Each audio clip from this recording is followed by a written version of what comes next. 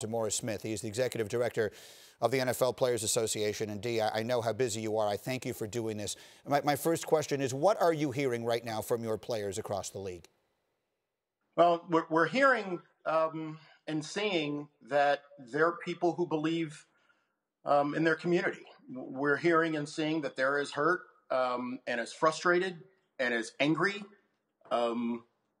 disappointed, as I am about this. You know, you've seen players on every part of the spectrum, from people who are protesting to people who are cleaning up after looting.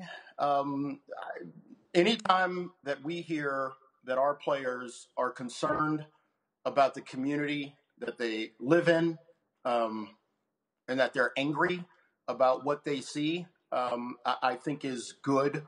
I think it's great because sometimes people think that our men somehow live in a bubble, not affected by the things around them, the color of all of our skins, the fact that many of us are fathers, and we've all had to have tough conversations with our kids.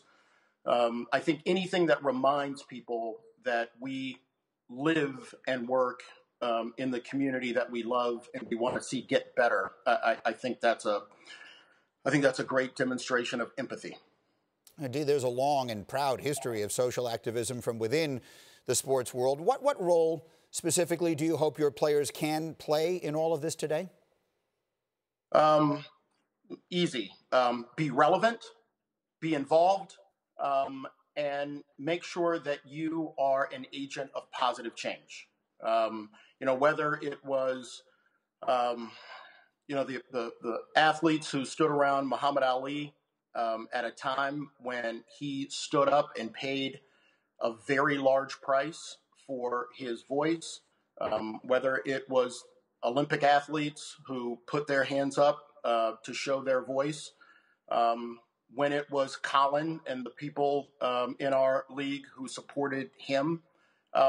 That's the role of athletes who believe that they not only are sports figures in their community, but that they are actually living actors in their community for change. D, I just read a moment ago a statement from Roger Goodell over the weekend. In one sentence, he says there remains, an urgent need for action. So how about from the owners and from the league? What role can they play? What should that action look like?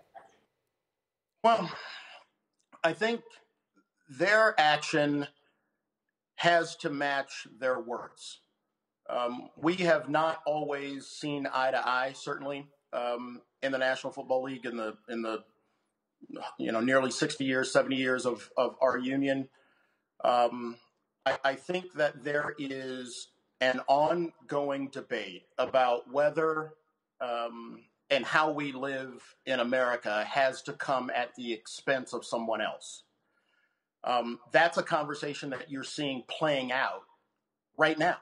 And there are people in this country who bear the expense or bear more of the cost or the brutal reality of the life that many of us have. So sports is simply a reflection at times of what we are going through. I don't believe that our role is simply to provide entertainment and an escape for people. I know that people love their football, and I do too. But our job, our core mission, isn't to just provide an escape for people.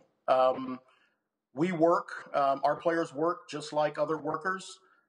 They're exposed just like other workers. And we stand shoulder to shoulder with every man and woman who's a part of organized labor, because we understand that these are all people who work for a living. But I don't think our job should just be to provide an escape. And when I see our players actively involved in expressing their anger and their frustration and their outrage, I think I'm proud of them, because there are certainly days where I want to flip over a table. I don't have one of those jobs where you get to throw things up against the wall.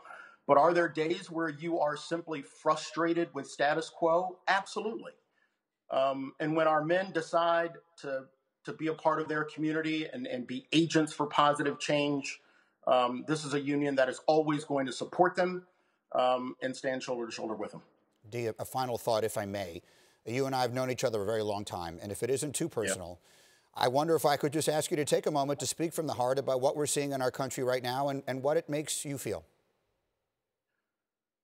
When you're a dad, you always want to be able to say that things are getting better.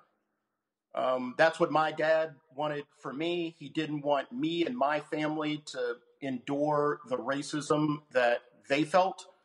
As a father who's been pushed up against a police car before, been handcuffed before, you don't want those things to happen to your children.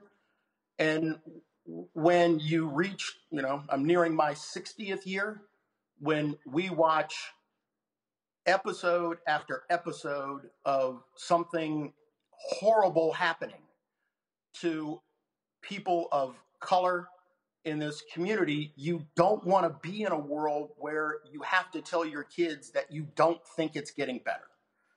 So I always try to find hope here. And my hope is that protest and rightful protest turns into action. My hope is that everybody registers to vote and vote, that you don't match hate with hate. We are in a world now where people feel really comfortable. I'm just trying to stay a little bit there. People are feeling really comfortable saying and expressing the hate that's been in their heart for a long time. The good side of that is now we know who you are. But it's incumbent upon all of us to try to make our community better.